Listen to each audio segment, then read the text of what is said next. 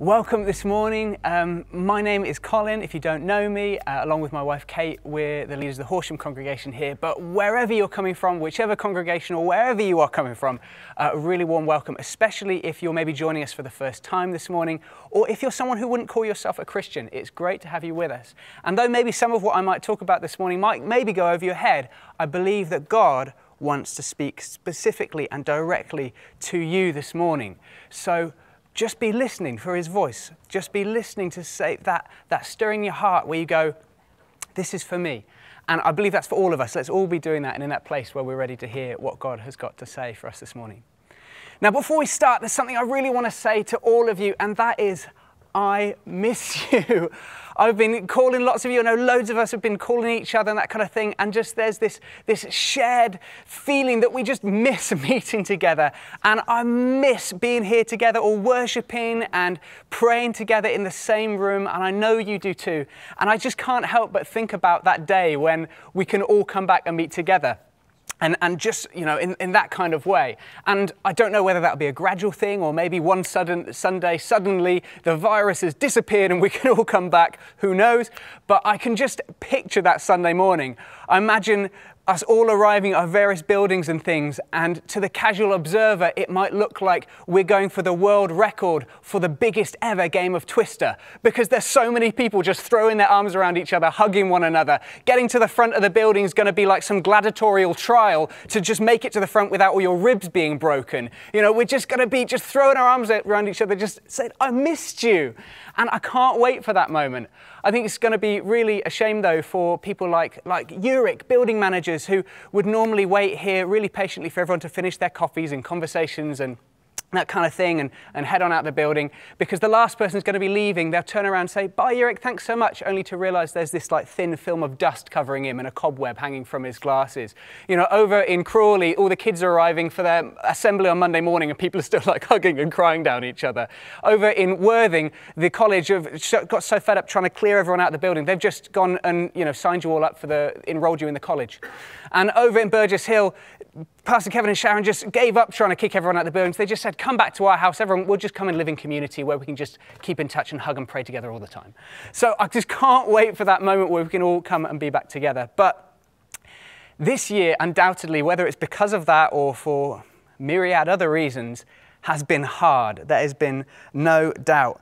And wherever you're at with God this morning, whether you feel like this year has enabled you to come closer to him, or maybe it's been a real trial, you feel you're far from him this morning, I believe this morning God wants to impart to each and every one of us his love, his peace, his hope, and his joy. And that's my prayer this morning, that all of us, wherever we're at, we would take hold of this gift that he has for us and live in the good of it. Now, love, hope, peace, and joy are typically taught and preached about and spoken about at Advent. And though we've been doing them in the wrong order, have been doing that these last couple of weeks. Pastor Colin speaking about love a couple of weeks ago, Pastor Clive last week on hope. And this morning, we're focusing on peace.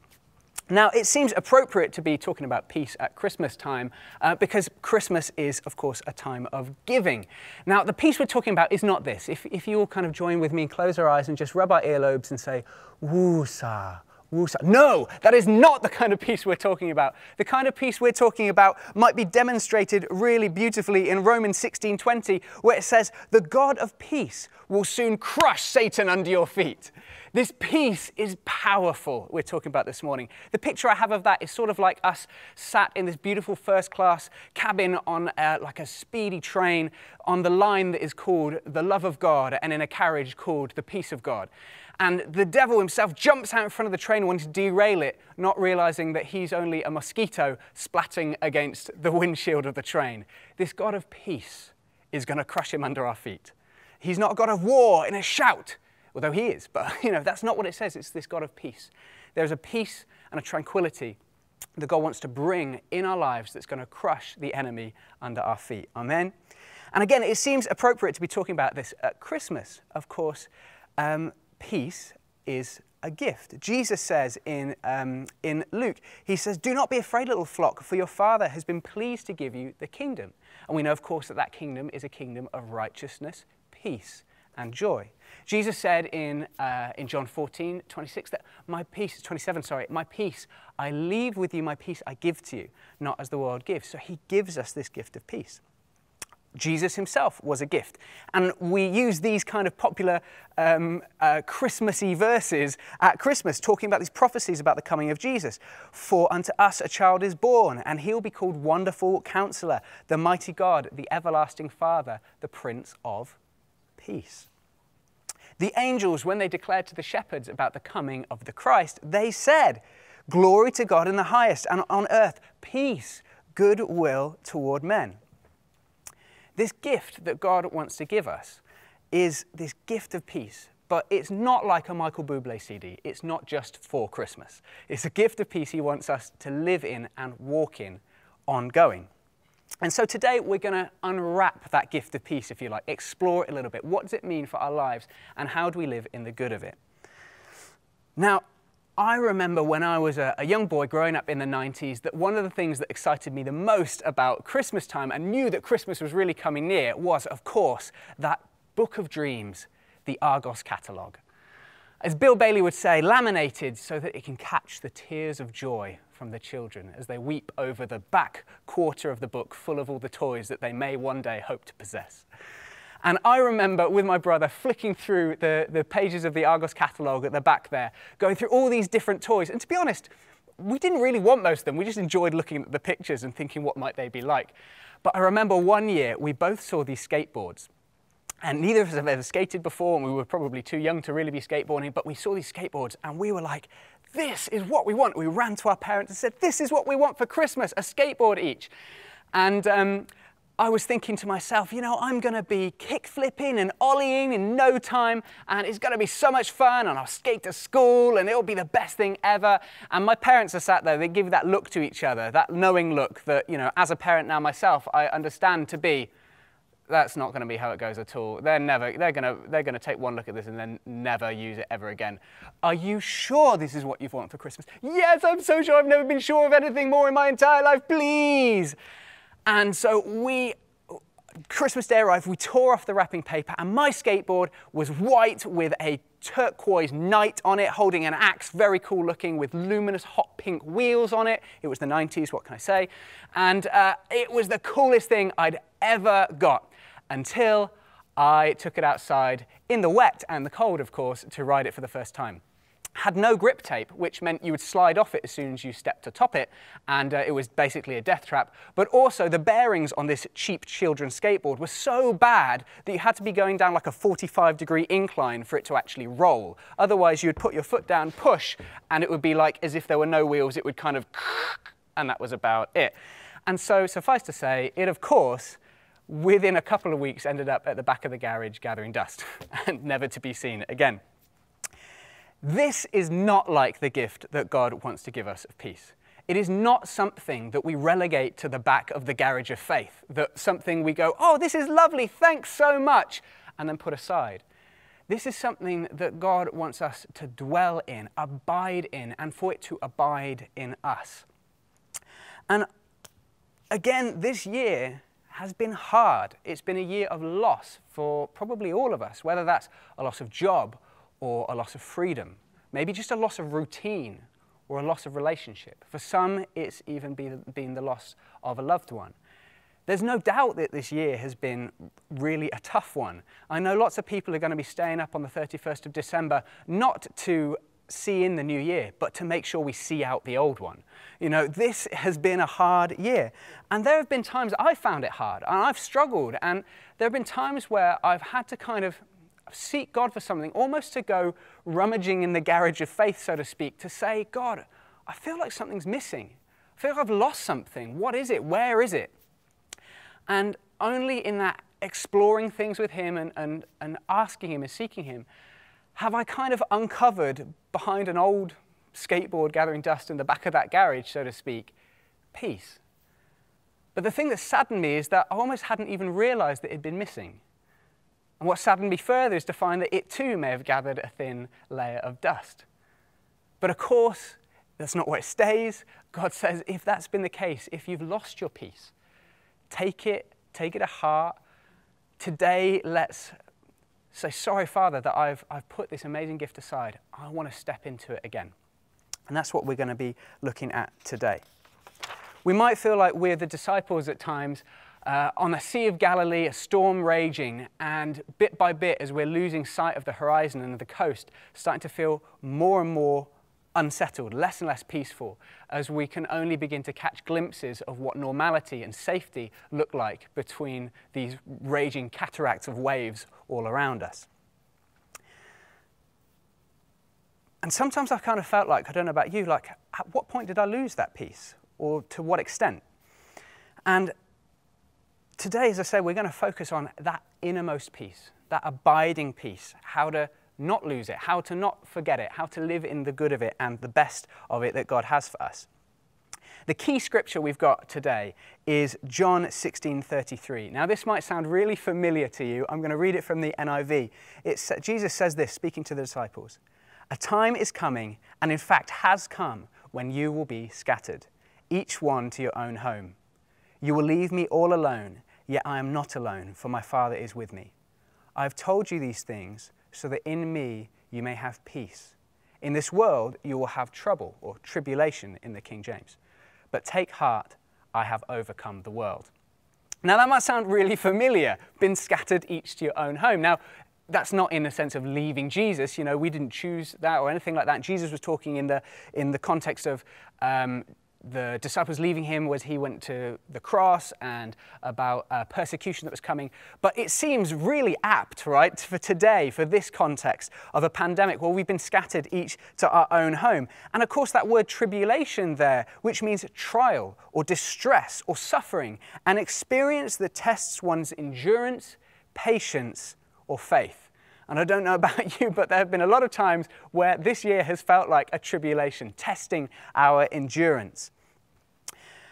How strange it is then that it is in this context of speaking about tribulation and battle, of course, Jesus saying that I've overcome, that Jesus promises peace. Alexander Maclaren, who is a 19th century Baptist minister, an amazing expository preacher. He was just phenomenal. I really encourage you, if you like studying the Bible, go and read his commentaries, his expositions. Amazing. And he talks about this verse in his commentary, his exposition on John 16:33, about the bifurcation of our Christian faith, our walk in Christ, becoming these twin roots, I in Christ and I in the world, and how on the surface they seem diametrically opposite in their predicates and characteristics. They're diametrically opposed, completely disparate. And yet Jesus brackets them together and brings them together, even informing one another that we have this peace despite and in the midst of tribulation. And I'm going to ask Tim to begin to play. Tim was playing the keyboard earlier.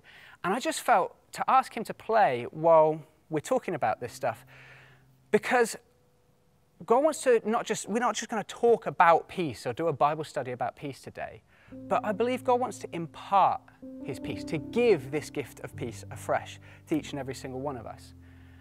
And there's a big difference between a peaceful atmosphere, a peaceful track that we could play, and someone who is ministering peace, someone who is praying peace, someone who's playing and expressing the peace of God. And I know Tim is anointed, he's got the Holy Spirit resting on him. As he plays and as we share the word, may God minister his peace to you this morning.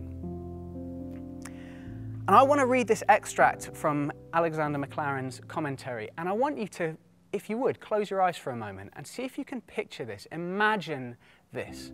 Whatever your circumstances have been, how tough this year has been, whether you see it as a strong wind, a stormy weather about us, or maybe a battle surrounding us where we are encamped, have this picture in mind. Jesus promises a peace which coexists with tribulation and disturbance, a peace which is realized in and through conflict and struggle. The tree will stand, with its deep roots and its firm bole unmoved, though wildest winds may toss its branches and scatter its leaves.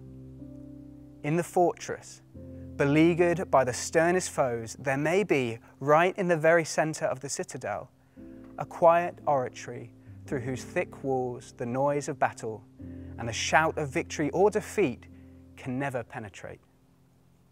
so we may live in a center of rest, however wild may be the uproar in the circumference. In me, peace. That is the innermost life. In the world, tribulation. That is only the surface. I love this beautiful picture of just being in this oratory, this little quiet chapel in the midst of the fortress, utterly at peace, no matter what is going on around us. I think I've made the mistake this year of wanting God to change the circumstances so that I could have that peace. You know, let the virus go away, let me go back to doing what I love and with the people that I love and with a routine that is comfortable and safe. And all the meantime, God has been saying, Colin, I want to change you, not the situation. Although I do believe God does want to change the situation, He does want to change us first and foremost. Again, if we look at that picture of Mark 4 of the disciples in the boat with Jesus, the storm is raging all about them, this squall, the wind and rain and the salt water of the waves hitting against their faces, and they're terrified and they look to one another and they think, who can save us? They run and they wake up Jesus, who is asleep in the stern of the boat on a cushion throughout all of this, and they say, Master, save us, don't you care? We're going to drown, we're going to die. And of course Jesus gets up, and I imagine not in some big booming voice, but just in a quiet authority commands the waves and the wind, cease. And they stop. And of course the disciples were looking for the situation to change before they could feel that peace again, that safety. But Jesus, cocooned in the love and the peace of the Father, slept soundly, sweetly, peacefully on a cushion amidst it all. And that's the kind of peace that God wants to instill in us and for us to live in, the peace that lets us sleep through the storm. No matter how strong the storm rages, we'll stand firm. True peace, then, is not pretending that the situation is not bad, but being still and holding firm to the promise of God despite the situation being bad. So how do we live in this peace that Jesus did? There's a little clip in a film that I absolutely love. I'd show it, but we'd probably get the stream taken down because of copyright issues. So I'm going to quote it for you. But it's from Evan Almighty, and it's one of my favorite clips from scenes from any film. And it's where Morgan Freeman, who is playing God, the part of God, although in this case, seemingly just a waiter in a restaurant, comes and asks this lady, what's wrong? And they have this exchange. She says, all this is going wrong and all these problems in my family. And Morgan Freeman, God, says to her, sounds like an opportunity. I wish I could do his voice. I can't. I won't try. It would be awkward. He says, this sounds like an opportunity. Let me ask you something. If someone prays for patience, do you think God gives them patience? Or does he give them the opportunity to be patient? If they pray for courage, does God give them courage? Or does he give them opportunities to be courageous? If someone prayed for their family to be closer, do you think God zaps them with warm, fuzzy feelings? Or does he give them opportunities to love each other? Well, I've got to run, a lot of people to serve, enjoy, and that ends the scene with this woman just with this look on her face of, oh. Now, I know none of us asked for this opportunity. Nobody was praying, God, please send a global pandemic. But it's where we are, whether we like it or not. And we don't know, even with the ideas of vaccines on the horizon, things, we don't know how long that this will last. And do we want to be those people that are waiting and waiting and waiting, maybe our faith dwindling and dwindling and dwindling as we're trying desperately just to hold on long enough for things to get back to normal? Or are we going to be those people that find that peace amidst the storm? There's another quote from a great actor, most famously known for playing Superman, Christopher Reeve, when he was interviewed about a riding accident he had that left him paralyzed. He said this, suffering is inevitable. Misery is a choice. And we can't choose the situation that we're in right now, but we can choose our response to it. And I'm not saying, please, please, please, please, I'm not saying that's an easy choice, but it is one that Jesus wants to lead us into. So let's look then at what we've got to help us walk into this peace. Thank God for the Holy Spirit. Thank God for the Spirit who produces in us love, joy, peace, patience, kindness, goodness, gentleness, faithfulness, and self-control. This Spirit that brings peace, the Spirit of peace. Now, because the Holy Spirit wants to grow all these things in us, these fruits in us, it's important that we have good soil. And if we are spending our time at the moment maybe listening to kind of music or watching the kind of movies that are anything but peaceful, then we're probably not helping our lives be rooted in soil that's full of nourishment and good things for us to see peace grown in us. Amen. So that's maybe something to think about. There's this verse in Romans 8 that says, "The mind governed by the flesh is death, but the mind governed by the Spirit is life and peace." So how can we know if something's maybe poisoning the well, so to speak, or something that's not good in us, that God's saying, let's just lose this and let me impart more of my peace? A bit of teaching that Pastor Colin gave that I heard many years ago, I think when I was at the Bible college, that absolutely changed my life and the way that I live my life was this simple statement: follow the peace. And what he was talking about was when you've got a big decision to make, and who knows that, well, for me at least, a lot of sometimes angst, anxiety, or worry can come from big life decisions. Do I take this job or that job? Do I ask her to marry me or not? Is this the right thing or not? Is it the best thing or not? What do I do? And what Pastor Colin said was, we have this Holy Spirit who's the Spirit of peace. He leads us into peace. So let him speak to us. So nice and easy, if you've got your two decisions to make, just pick one. Just pick one. Choose one and live with that decision for a week. Move towards it. This is the decision I've made and I'm moving towards it. This is where I'm headed now. And if through that week you just have unrest, you just don't have that sense of peace, you just go, I'm not sure this is quite right. It probably wasn't right. It probably wasn't the right decision. So you make the other decision. You say, okay, for the next week, this is the decision that we're making. That one didn't seem right. This is. And you move towards it. And throughout the week, as you do, you have that sense of, yeah, this is right. This is right. You follow the peace. And I can testify to the fact that every time I've done this, every time I've followed the peace, it has led to the best decisions I've ever made in my life. The decisions of, should I put an offer on this house or not? Is there something else has God got for me? Is this the right job to take? Is this the right time? Should I ask this girl out? Should I ask her to be my wife? And every time I've followed the peace, it has been the best decision of my life. Where I've not followed the peace, it's usually been quite messy. And I want to also say that just because it's where the peace is doesn't mean it's the easy choice. In fact, more often than not, it seems the hard choice. I'm not saying, by the way, my lovely wife at home, I'm not saying you were the hard choice, just to clarify. But more often than not, it's the hard choice. And it can seem the one that seems illogical. Over here, this seems right, it makes sense, it's got a great paycheck, or it's got a whatever it might be, all the reasons why.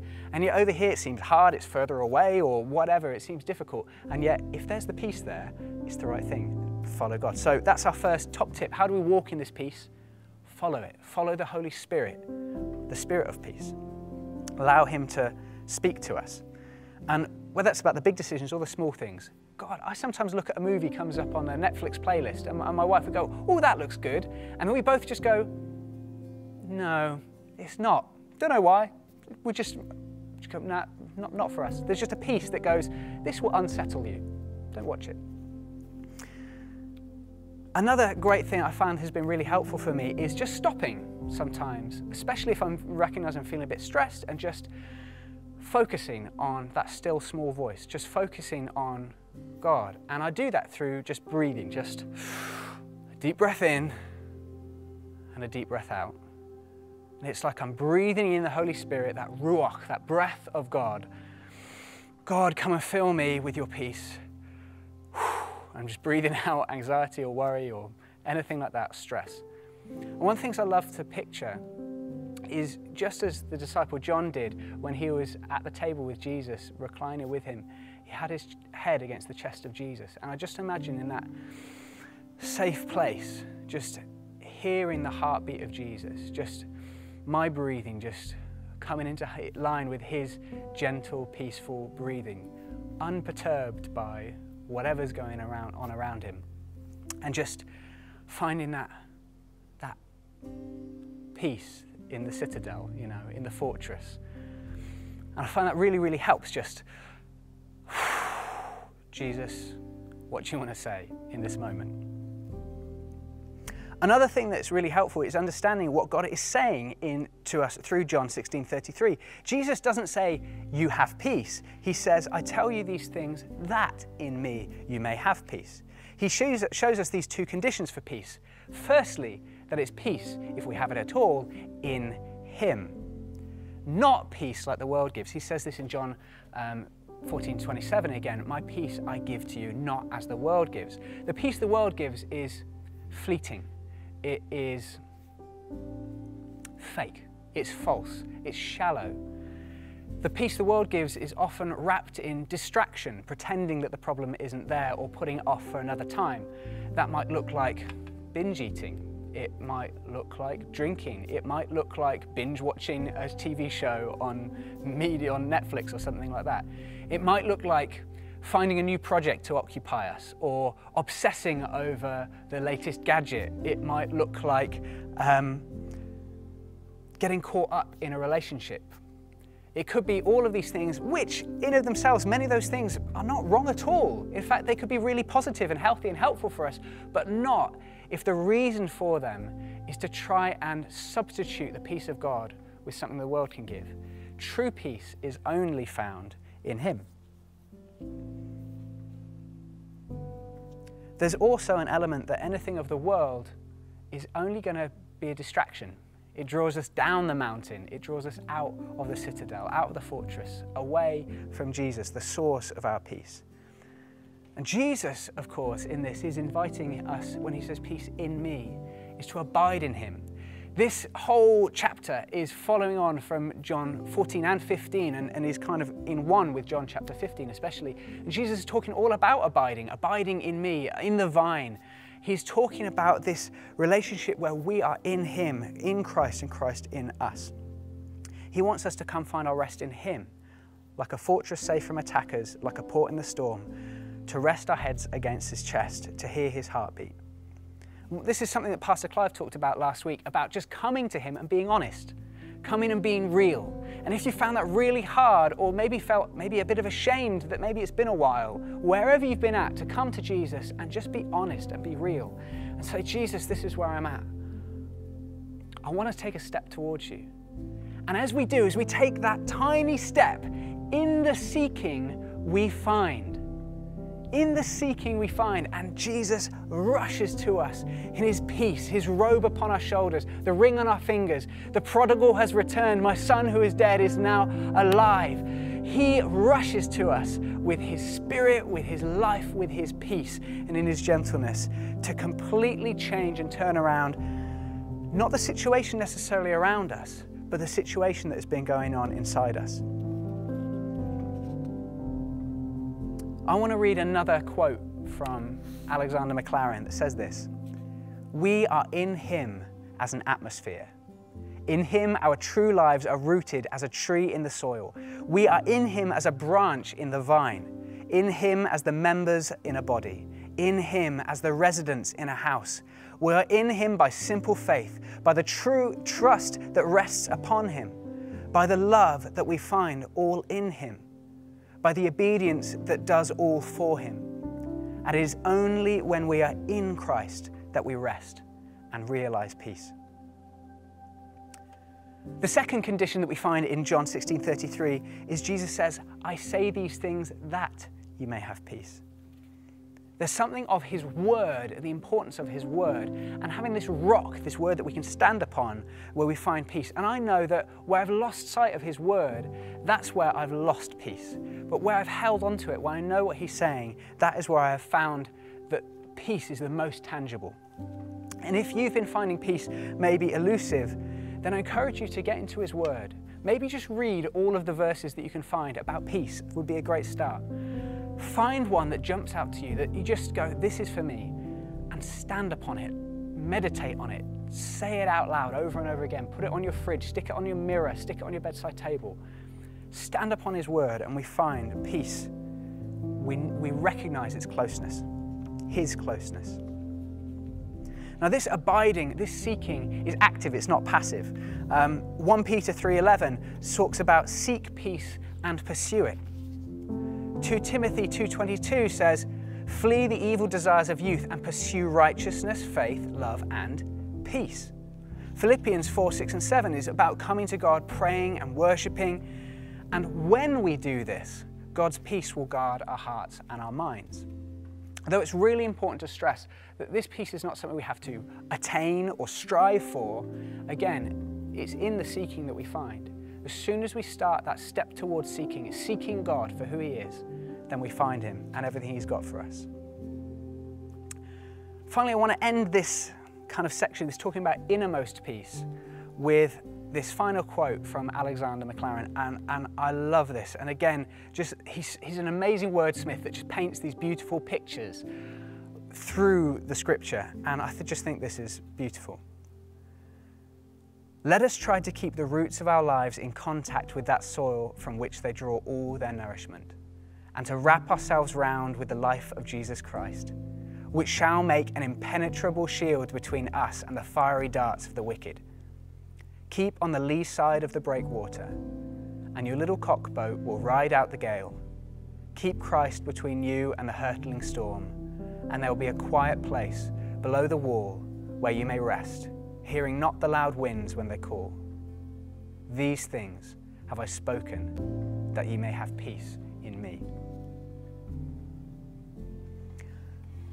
There have been times in my life where I have seen the evidence of this work that God does in us of peace. I remember a few years ago, someone who I really loved dearly was given a pretty terrible diagnosis, cancer diagnosis, and all around, friends and family were really upset, of course. Were really upset. There was tears, there was fear, there was worry, there was anxiety.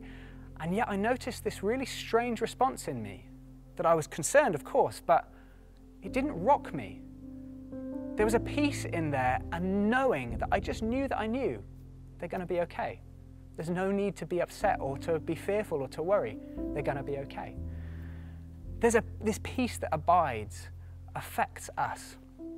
It affects the way we respond. It affects the very character and nature of who we are as we begin to live like Jesus, asleep in the boat, cocooned in that love and peace of the Father. But this peace is not just for us, and it would be great to be able to have opportunity to go through maybe another whole message about not just this inner peace, but outer peace, the peace that is not just for us, that affects the inner man, but the peace that is for others, that affects others. And I'm just going to very briefly read through some scriptures just to maybe reflect upon and ponder upon in the week. We're called to be peacemakers, not peacekeepers, not maintaining the peace, not just being agreeable so that no one falls out with us or so that we don't, upset anybody, but peacemakers, something deeper, something more important, something that maybe contends for peace, that says, I don't agree with that, and even though you might be upset with me, it's more important that we deal with the root of this and that we settle it than I just go, yeah, and just be agreeable. We're called to be peacemakers. James 3:18 says, peacemakers who sow in peace will reap a harvest of peace. Matthew 5:9 says, blessed are the peacemakers, for they will be called children of God. Romans 12:18 says, if it is possible, as far as it depends on you, live at peace with everyone. Ephesians 4:3, make every effort to keep the unity of the Spirit through the bond of peace. Romans 14:19, let us therefore make every effort to do what leads to peace and mutual edification. It's an important thing that we don't just have peace in of ourselves, but we have peace with those around us. We make peace with those around us. And again, it would be great to have more time to sort of talk about that, but we don't today. But just, you might want to go back and just look through some of these scriptures another time. There's also this picture painted throughout the Gospels and throughout the epistles about peace being something that's tangible. Jesus again says in John 14 that he says, my peace I leave with you. In Matthew 10:13, Jesus talking to disciples says, if the home that you've gone to is deserving, let your peace rest upon it. If it is not, let your peace return to you. There's something of leaving peace behind, of changing the atmosphere where we have been. Of course, in Romans 15:13, it says, may the God of hope fill you with all joy and peace as you trust in him, so that you may overflow with hope by the power of the Holy Spirit. There's an overflowing of this peace and this hope and joy to those around us. And lastly, Ephesians 6:15 says, and with your feet fitted with the readiness that comes from the gospel of peace. There's something of carrying the gospel that comes from peace, that we're to leave peace upon those that we meet and on our households. People walk into homes, and I'm so blessed that people have said to us so many times coming to our home, it feels so peaceful in here. You know, it's not because we've got a Yankee candle burning in the corner. It's because the Holy Spirit is there. There's something of his peace. And I think it's important just to mention that as we come into the Christmas period, because for so many of us, sometimes this can be a really hard time to maintain our peace in. Maybe whether it's going to see family, or maybe especially this year with the whole Christmas bubble situation is causing tensions. I know that's the story I've heard from lots of people. It's just difficult. That don't just be someone who's looking to maintain your peace, but someone who carries peace into that situation. Just like those opportunities we talked about earlier in Evan Almighty. So Holy Spirit, would you help me, enable me to see this as an opportunity and let you grow peace in me, not just for myself, but that I would leave peace with those around me. So let's take a moment to respond this morning. And again, it's my prayer that as we've been looking at the Word, as we've been focused on this, as Tim's been playing and just ministering in that way to us, that the weight of the world has just slid from your shoulders, that the worry and depression, anxiety is lifting and has been over these last minutes, that right now, wherever you are, whatever is going on, even if you've got kids running around you and the kettle's boiling and a phone is ringing, right now, settle yourself in that citadel of peace, in that quiet chapel in the center of everything, in the heart of Jesus. And let's begin to respond. Talk to God. This might be really hard, but I believe we need to make a decision to see this current situation as an opportunity. This might be the hardest thing to do, where all we might want is desperately for it to end, to say, God, let me see this as an opportunity for you to work in me. And you might be saying, but Colin, I don't want this opportunity. I never asked for this opportunity. I wish things were different. I understand, believe me, I agree. And yet we can choose, do we claw our way through it, waiting for something to hopefully, maybe one day change? That's similar to that hope message Pastor Clive was talking about last week. Or do we find our hope and our peace right now in the stillness of God who is here with us now, not when things are over? God, help me see this as an opportunity and to stop living out of my strength, trying to claw through it, but to live in your strength and abiding peace. Father, forgive me for trying to fill what only you can fill with other things, with distractions. I'll come back to your heart right now. I choose to take a step towards that abiding. Jesus, I choose to lean against you.